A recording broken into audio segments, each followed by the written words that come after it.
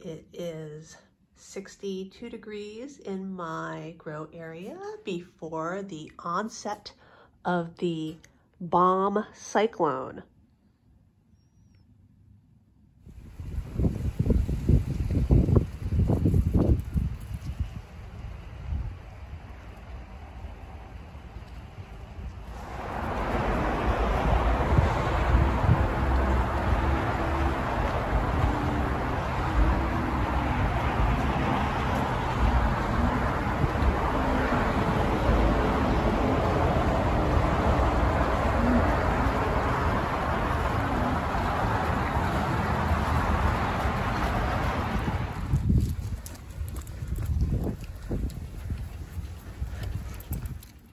Two days later, it's sunny and it is almost 75 degrees in my grow area.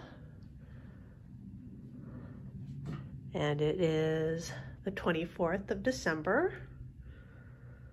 So Christmas Eve for those who are in the US. I guess it's Christmas Eve everywhere, but not everyone celebrates. And I haven't watered in here since my last video.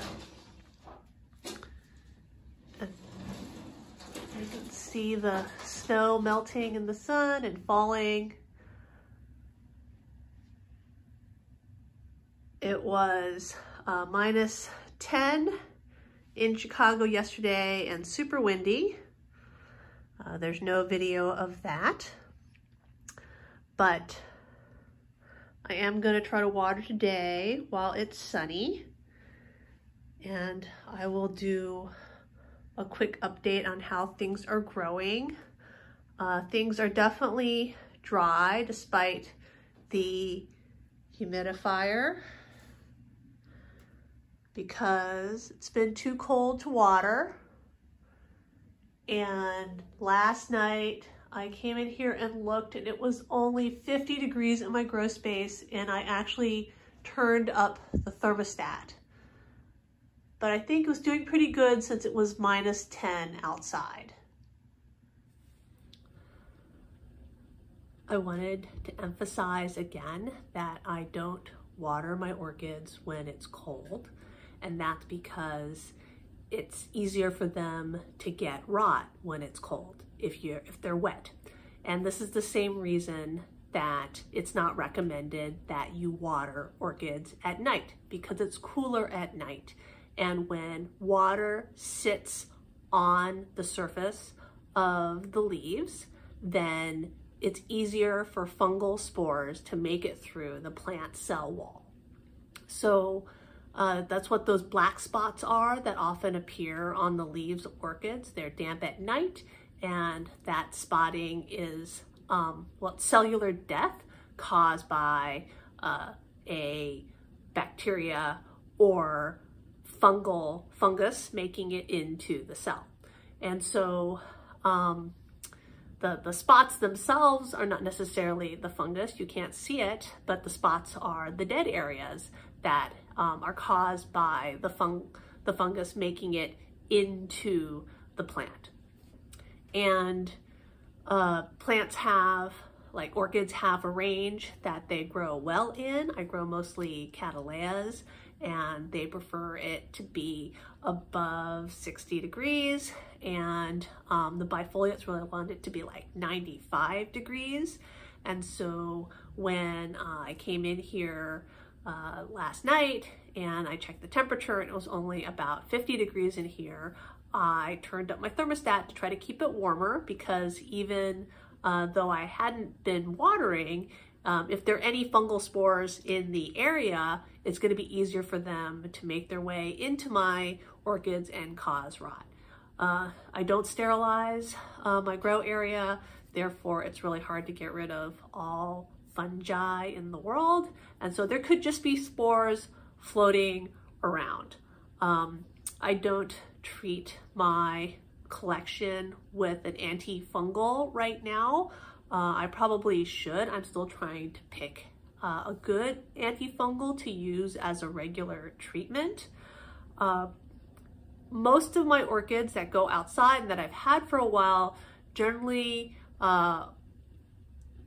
they must have thicker cell walls or some other plant mechanism to fight off fungus. They don't seem to get rot that much, but seedlings, new seedlings, especially seedlings that I get from Sunset Valley Orchids, seem very prone to rot. It's really easy for them to rot when they're young. I think this is because Fred Clark has a greenhouse and they're all inside. They're very protected. It's just it's a really good environment, but it's a very protected environment. They're not exposed to a lot of pathogens, and they come to my house and I have lots of pathogens because I'm just, I'm exposed to the outside. They go outside half the year and they come in. And so even though they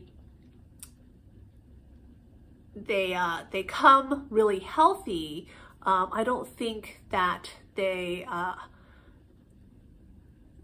get exposed here, and then it's just really easy because maybe their cell, their cell walls aren't as thick. They're just more delicate, right? They're hothouse flowers, ha ha ha. So it's just easier for them to get rot and die. And so I'm trying very hard to keep the temperature up in my grow area. I don't have like a digital thermometer in here to check temperature. I have a thermostat, an old-fashioned thermostat that's on the wall. It's a dial, and I turn it to the temperature that I want. Of course, that doesn't mean that's the actual temperature in my grow area. My grow area temperature, I check with an old-fashioned analog thermometer, and when I saw that it was 50 degrees, I turned up the thermostat.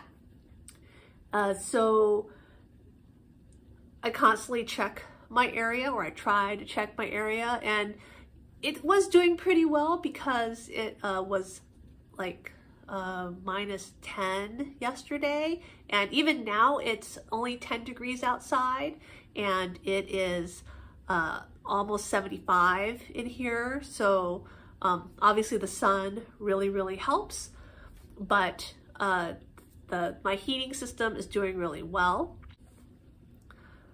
I use baseboard heaters to heat my grow area. They're located underneath my windows, and they were installed when I had my sunroom built, and they work pretty well. But of course, it being Chicago, I try not to have them up too high in the winter because electricity is expensive. Here's a few blooming orchids to finish out this video. This is Cattleya brabantiae crossed to Cattleya amethystoglossa, and I got this, I believe, from the Maui Orchid Whisperer during their live stream blog. And I got this because it's pink and it's covered in spots. This Oncidium cheriflorum that I got from Hauserman's at the Illinois Orchid Society Christmas party is now opening up. I have two Epicattleya volcano tricks in bloom right now. This one right here is Volcano Queen, and this beautiful one right here is Volcano Trick Fireball with two spikes, and you can really see the influence of Stanfordianum here in the long inflorescence and the huge cluster of flowers at the end. This cute little pink Cattleya is Donna Passanen crossed to Tropical Star. I had to lean forward to read the tag, and it's been bloom for a while. It usually blooms 2 to 3 flowers per inflorescence, and this is a pretty big plant now, so it does bloom a lot. This right here is Sophrolita Cattleya Angel Eyes crossed to Potenar Virginia Dickey. And I think, horror of horrors, there may be we can't really see it. There may be a bug on this. I did discover that all my orchids that were sitting right here had some kind of tiny little bugs on it, and so I ended up cutting off the inflorescence on this Oncidium. This was a Colmonara Wildcat, and then washing this one. I think aphids. I think it might be aphids. Not sure. Let's use my finger. See, oh, it doesn't feel like an aphid. I just squished it. But probably I should treat this with insecticidal soap again. Here's Cattleya Romania woolly. Fortunately has sit on the ground, and its leaves have been quite eaten by Pinto, who has come to join me. Are you here? Hello, Pinto. You're a pain in the butt. As it's December 24th, the days are really short. We just had the solstice 2 days ago, and so this is going to be the last blooming orchid that I show because the sun is setting already. And this is, I believe, one of my Kingianum hybrids. Let's try to get a picture of the flower upside down right there. So the sun is already setting, and I'm just gonna do a close-up of this Dendrobium Kingianum, and that'll be it for this video.